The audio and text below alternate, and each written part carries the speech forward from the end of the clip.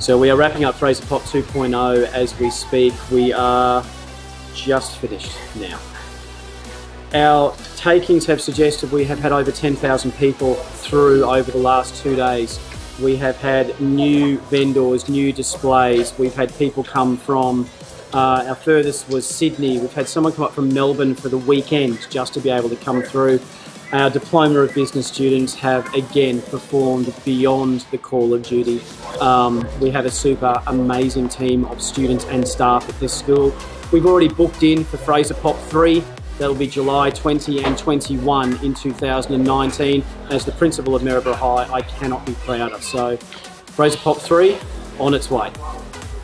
Hi, my name's Paul Truscott. I'm one of the councillors here on the Fraser Coast Regional Council.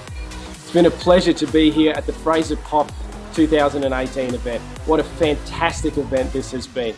We've heard there's been over 10,000 people come through this year, which is just amazing to see this many people coming into the Fraser Coast region, into Maryborough here. I'd like to thank the principal, the staff, the volunteers, the students that have put in an awesome amount of time and effort to make this happen. I'd be the self-confessed biggest nerd on our council, so it's been an absolute pleasure to be here, to come and get my photo with the DeLorean, with the Game of Thrones chair, to be involved in the cosplay judging. I've had a fantastic time here with my family as well, and it's been an absolute pleasure. So I'm really looking forward to 2019 and what Fraser Pop will bring to the region again. Thanks again to everyone involved.